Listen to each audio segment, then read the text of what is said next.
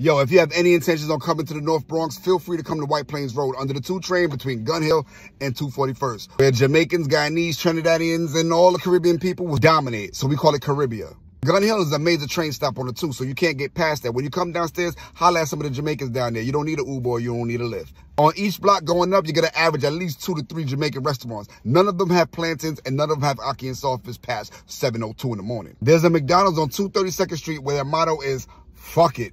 They'll actually make you go back there and do it your damn self. They don't care. Double parking out there is standard.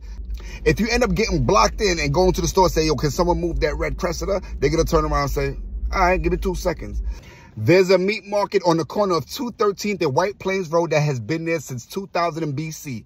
Word has it that the meat that was used at the Last Supper at Jesus and them was cut up from the meat that was sold in there. In between 227th and 226th at Whiteplains Road, there's a funeral home called Granby's. It's well known, and you're always one suck your mother away from getting a free bed in there. There is no room for disrespect on Whiteplains Road. What I like is that we have several everything stores. They sell everything. We're the same place you can get a socks, wife beater, whole person at a discounted rate, toilet seat, dead body, boar's head to put on a wall for decorations, 1 piano key, E flat, a detailed map to go find Carmen Sandiego, and a partridge in a pear tree. You can get anything. So in conclusion, Whiteplains Road is lit. You just come on in. That's it.